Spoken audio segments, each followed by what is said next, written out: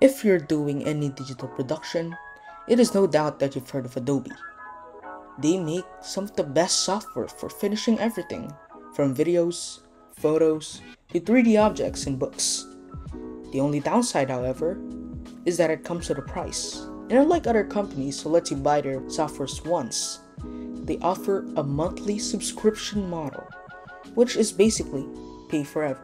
But I think that shouldn't stop you from doing what you want, because there are a lot of free alternatives to Adobe's Creative Cloud. So I've compiled what I think are the best free alternatives to Adobe Creative Cloud.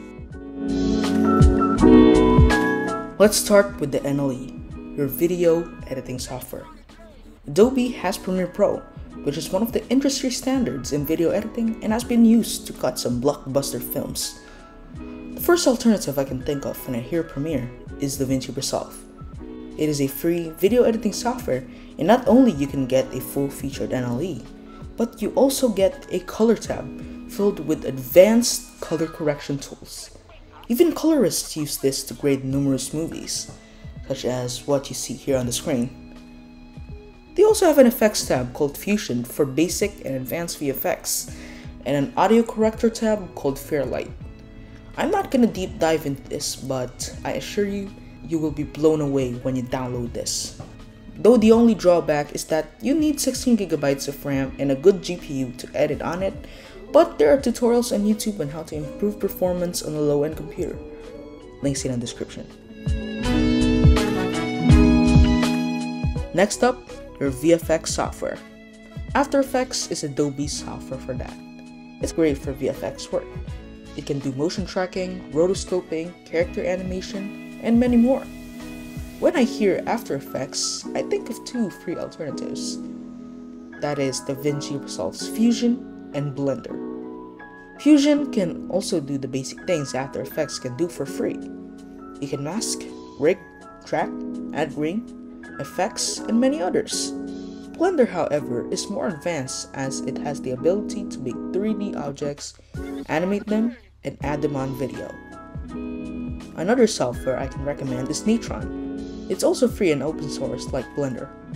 Either way, all of them can do all the basic and some of the advanced stuff After Effects can do. But the only drawbacks, all of these softwares use a node-based system, which can be confusing for new users, but if you use it enough, you'll get the hang of it.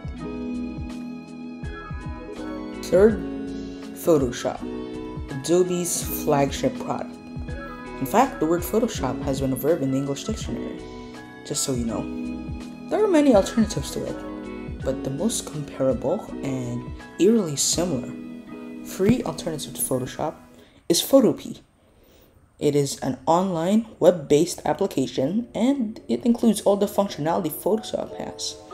It can color correct, mask, add layers, remove backgrounds, and the interface is oddly similar to Photoshop. So if you're planning to buy Photoshop in the future, then you can start with Photopea. In fact, if you're an existing Photoshop user, you can actually open PSD files within Photopea. So that's a great bonus. Though it has some ads in the free version, but ad blocker exists. If you're looking for something online, then Krita or GIMP is a good piece of software too. They have all the bells and whistles that you'll need for editing photos professionally. Lastly, the audio editor. Adobe Audition is a good sound editor. It has effects for improving your audio as well as making some great beats. But we all know that it comes with a Creative Cloud plan and you need to pay like $20 a month in order for you to use it. So if you want a good enough alternative for it, there's Audacity. It's free, it's open source, and you can also make remixes in it. It can make your audio better and it's great. Also, you can use Fairlight, which is built inside DaVinci Resolve, and it also has the same functionality as Audition and Audacity. Always keep in mind when it comes to creating content, the skills of the user matters most. If you have any more recommendations other than what I've mentioned in the video, please post them in the comments below. It will be a great help for those who need it.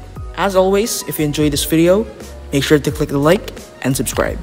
That is all for today, guys. Stay creative.